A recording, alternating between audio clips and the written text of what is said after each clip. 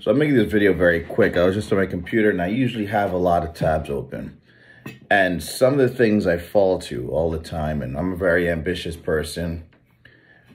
One thing I lack is consistency, which mostly just deals with discipline, which is something that I can have Monday through Thursday. But discipline without consistency it's absolutely worthless. It's like you're disciplined enough to save $1,000, but then you're going to blow it all one day in a pair of shoes. And that's something I've been experiencing for years. That being said, I'll be an open book because I believe the lessons that I've learned in life and the mistakes that I've learned are not necessarily mistakes, especially if I can share them with people and they can learn from them. So I'm on my computer now, and in the midst of this now, I'm studying for my personal training exam, and there's so many things I want to do and accomplish, especially being 35 years old, that I haven't accomplished yet, and I feel like I haven't done anything with my life. And sometimes when you just stand still in life, since the world keeps spinning, even standing still means you move backwards, you understand? Because it still means you move, everything else is going forward.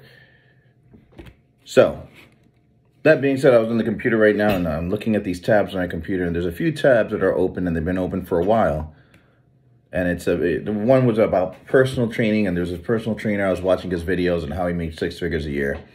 And the other one were on like tips and stuff to pass my exam. And one thing I do, I can, and this gets pretty scary because, I go and if we look at YouTube videos or Instagram or whatever, it's not so much that we can distract ourselves because we can do that easily where we procrastinate or daydream or whatever.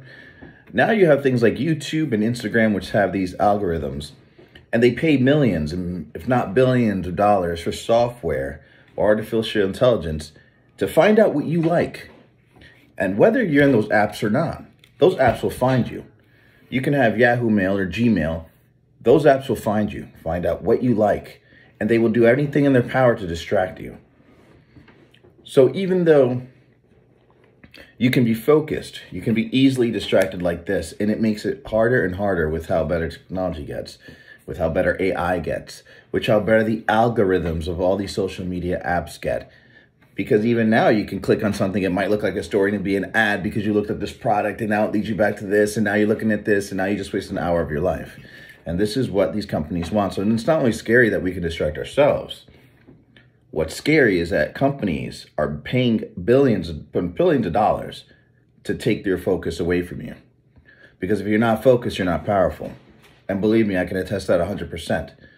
Because when you're not powerful, you make dumb decisions. When you're not powerful, you're more susceptible to buy their products. When you're not powerful, you're more vulnerable to be attacked by the enemies that will take your goals down. Like nothing, like a wildfire. And so one of the things I had to learn is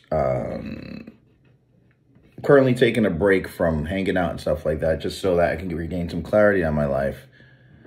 Because necessarily a lot of distractions are to numb things, are numb sometimes a painful feeling of knowing what we have to do, but we don't do it. And then we wonder where the time has went. So when I saw these tabs open on my computer, I'm like, why haven't I looked at these videos? Why have I looked at videos of dumb shit? Why am I watching videos about the universe? Because YouTube knows. This is something he clicked on before, and he'll click on it again, especially if it's only 3 minutes. So let's find out. Does he like watching longer videos? If it's only 3 minutes, you watch a few 3-minute videos. You can talk about half hour right there. So whatever you do, use these social media apps, whether YouTube, Facebook, TikTok, or whatever you want to use, or Instagram. Use them for your benefit. Don't let these companies use you. If you're going to be distracted, try to make sure that you watch videos or content that relates to your purpose and your goals in life. For instance, if I want to look at YouTube, I'm just going to look at videos on personal trainers and on how to build a successful personal training business, or on trading the currency market, the stock market, or on real estate or whatever. And if you can watch a few of those videos, and it doesn't necessarily have to be you have to watch 2 hours worth of videos every day. But if you can rewire your brain to discipline yourself to watch something beneficial before you watch something self-gratifying, it's just like going on a mental diet. And that's what we all need to do. Even if we're on the freaking toilet, just You're on the toilet longer than you have to be because you're just skimming through Instagram like nothing.